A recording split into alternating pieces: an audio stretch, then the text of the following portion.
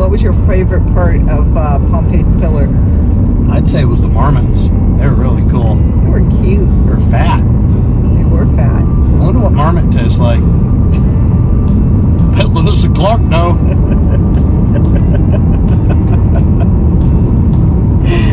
Never read about it in this journal. Somebody help me.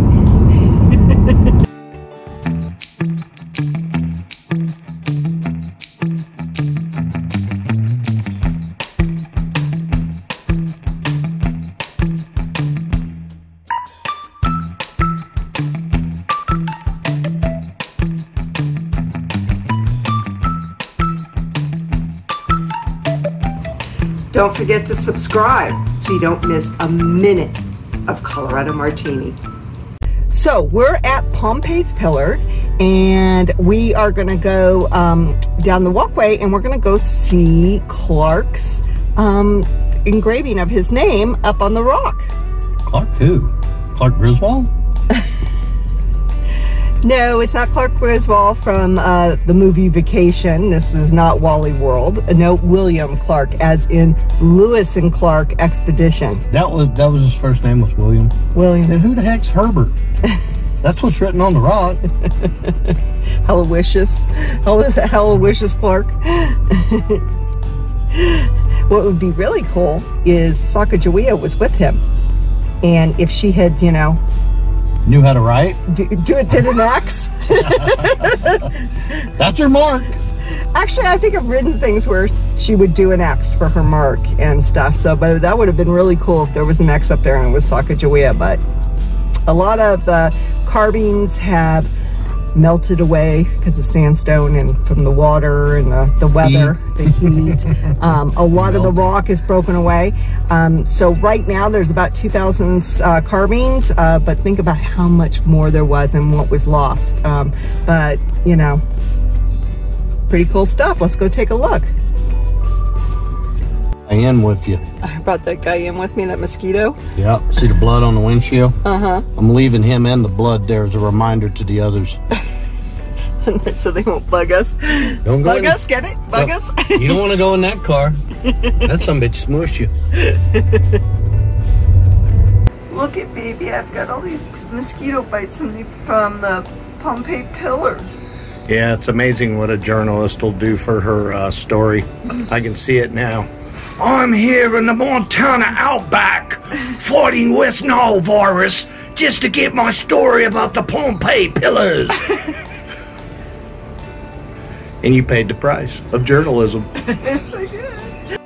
Do note that throughout the video, it sounds like I'm saying Pompeys Pillars, but it's Pompeys Pillars. Pompeys Pillar's claim to fame is its prominent sandstone rock face that contains the signature of Captain William Clark of the Lewis and Clark Expedition.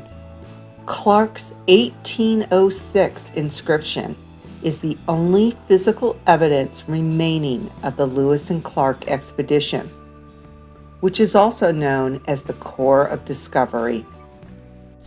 The rock also contains around 2,000 other carvings from various historical expeditions, camps, and points in history. It includes everything from petroglyphs to the class of 1923. The pillar overlooks the Yellowstone River and can be found about 25 miles east of Billings, Montana, and only an hour northwest from the Bighorn Battlefield National Monument. Pompeys Pillars is so close to the Little Bighorn Battlefield that we were able to do both sites in one day. Lewis and Clark decided to divide the party into two groups.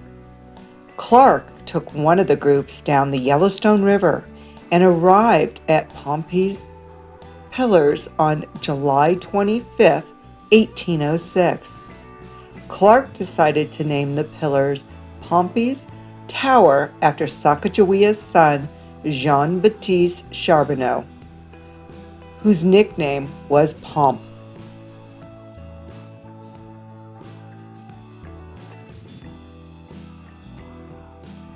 Clark found that the Native Americans had engraved figures of animals, so he decided to engrave his own name into the rock. He wrote in his journal that he placed his name, date of the month, and year near the Native American markings, which authenticates the carving. So as you come in, there's a really nice picnic area. So if you're looking to have a picnic lunch, they have a nice display of the sugar beet industry that was here back at the turn of the century, and they have some nice They have some great dogs. They have some nice men here. They have a nice display of the equipment they used to use, but it's nicely shaded because it does get warm out here. So there's no services out here, so make sure that you bring a picnic lunch with you. So you're able to bring your pooches, as long as they're on a leash. Pooches if you got them. What is that? Is that a marmot?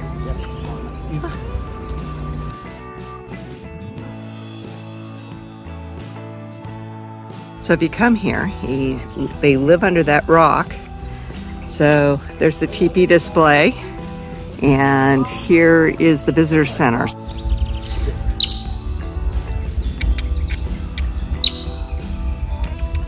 Wow, that's a loud sound. Hear it chirping?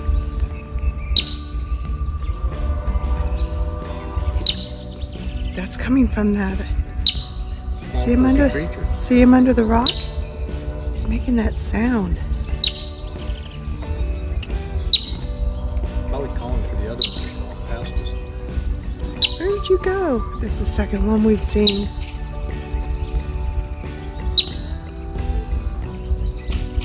So they have a really, really nice visitor center here. Unfortunately, it's closed today. It's 4th of July right now, but there are people working here in ranger stations, and it's also kind of during COVID, so not all the national parks museums are open quite yet. So after traveling by horseback over 100 miles in 5 days, Clark finally found cottonwood trees large enough to build canoes.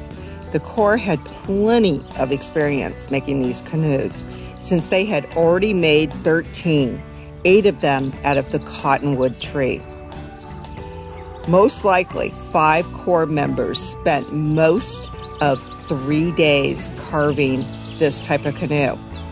It took the BLM staff 200 hours with modern tools to make these demos that you see in front of us.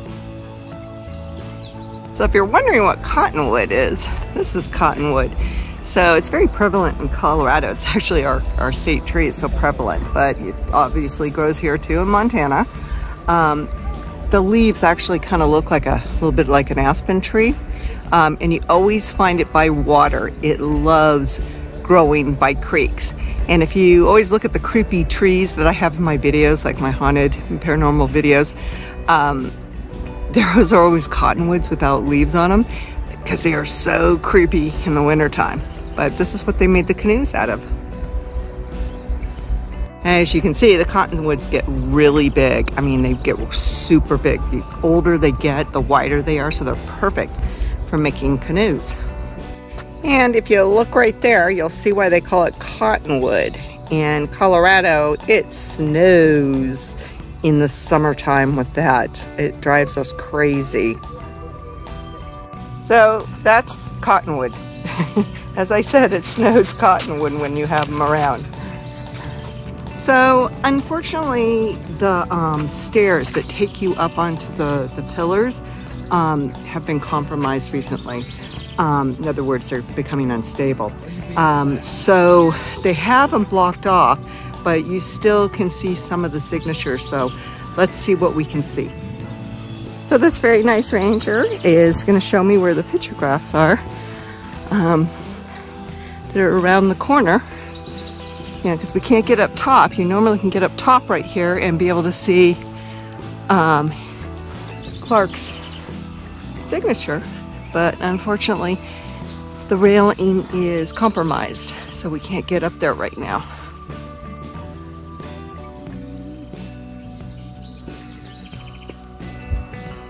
So if you come here and the stairs are still closed off, when you're at the log cabin, there you want to turn right down a path away from the pillars. And there's this wonderful replica of the carving along with some of the petroglyphs that you're looking for.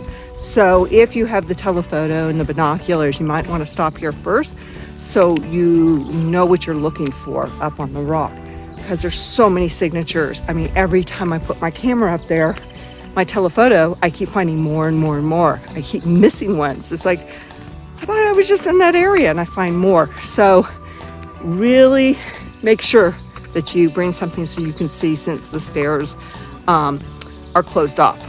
I don't have a date when those are going to be open again, but with the COVID epidemic, you know, things have been really slowed down. So you want to walk a little further beyond the replica that I just showed you.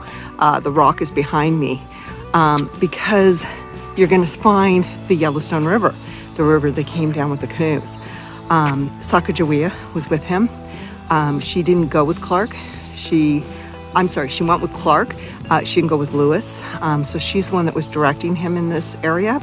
But it's definitely worth seeing this river that they went down, and it's quite an impressive river. Also, it's accessible. You can get a wheelchair. You can see I've got like a concrete path behind me. So let's take a look.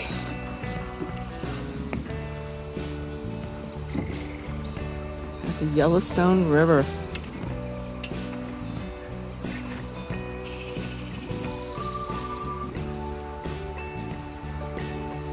Isn't that beautiful? That's a roaring river, I'll tell you that much. Whatever you do, bring bug spray. Oh my goodness. It's 11 o'clock in the morning right now, and I didn't think I need to put any on. I am being eaten alive. So bug spray, whatever you do. They have this wonderful TV display right in front of the interpretive center. What's really cool is I have never seen the flags of the Montana Native American tribes, and so that's really cool. I just love seeing that. They have this nice display that shows you what the flags look like and where the different tribes are from. So in the area that we're in is the Crow Agency area. So she's taking me to the left of the pillars to show me where I can use my telephoto lens. Oh, I can see some right from here. Some of those signatures. Oh yeah, there's like There's over 2,000. over 2,000 signatures on this rock? And are there any other, I mean, who are these people? Are they like pioneers, or are they? So about 4 to 5 different tribes. What were the tribes? So Crow, Hidatsa, I believe maybe Lakota, Sioux, and Cheyenne, and then I believe they thought it was also possibly Blackfeet. Okay. But of course they're not sure. You know, the meanings, who they were is not definite. Okay. And then there was the fur trade that came here, the Yellowstone Expedition, the U.S. Army. There was frequent camps here. The natives would camp here occasionally, and so would, you know, the U.S. Army. And then one of the first main steamboats came up here, the Josephine. There was a signature, but it fell off. Oh no, that's disappointing. So there's Yellowstone Expedition signatures on here? Yeah, in their journals they talked about how everyone, you know, in all these major groups that come here, they always came up here, looked at Clark's signature, and they carved their names up there. maybe a settler here, but I think someone told me that that is a grave area. I have no idea. So there's no Strange. headstone over there? Mm-mm. Maybe it's where they believed the grave is, but it's... And they don't know who it is? No, they do know who the settler was. I don't know if it's that, okay, or if it even is a grave, but someone did tell me that they were protecting a grave, so... Yeah, they're protecting something there, and it most likely is a grave. So they've had a lot of problems with rock coming down from the rain. There's like over 2,000 carvings on here. It's really neat from, you know, all decades. Class of 23 is up there, 1923. But you definitely have to come down around the rock. So if you come from the visitor center and go left, you're going to see quite a few. Bring binoculars, bring telephoto lenses, because when you come, the stairs may be not fixed yet, but they are fixing them, so it will be open at one time. So 2 things that you want to make sure you have when you come out here: binoculars or a telephoto lens. Bring a picnic lunch. There's nothing out here. Plenty of water and sunscreen. And whatever you do, bring bug spray. Oh my God, the mosquitoes are so bad. It's 4th of July today, and it's not even dusk or early morning, and we're all being eaten alive. I have so many welts. See, I can't even take a picture without them like flying in my ear. So, bug spray, big time. Also be aware when you go down some of the dirt trails that have some high grass like this. There are a lot of rattlesnakes in this area. You see signs, quite a few signs. But just be very careful of that. You're probably perfectly fine on the concrete path because it's pretty wide. They like the grass, the snake in the grass. But there's a lot of trails that you can go off in that have a lot of tall grass. So you need to be very careful of that. If you're not familiar with rattlesnakes because of where you're from, they have to be coiled, you know, wound up to be able to bite you. You know, I mean, they can be in any position to bite you, but to really like make distance and get you. And they usually warn you with the rattle, so listen for the rattle. So Pompeys Pillar, totally recommend it. It is definitely worth a stop. So if you are in the little Bighorn battlefield area, Billings, Montana, driving through on Highway 90, going west or east, definitely make this stop to Pompeys Pillar. It's not far from the 90, like not far at all. So it's definitely a look-see. I wish the visitor center was open so I could show it to you, but the National Park System is still going through their opening phases from COVID. So I'm just lucky enough that the parks are open while I'm up here. So hopefully when you're here, the visitor center will be back open. So I haven't seen, there are outdoor bathrooms in case you need to do that. But they do have some vending machines I've seen outdoors here. So if you forget something to drink, but it is warm in this area in the summertime, so definitely bring lots of water. Make sure that you catch all our videos on the great state of Montana. Make sure to check out the links in the description. They help support this channel, and thank you so much for coming by. You have no idea how much we appreciate it.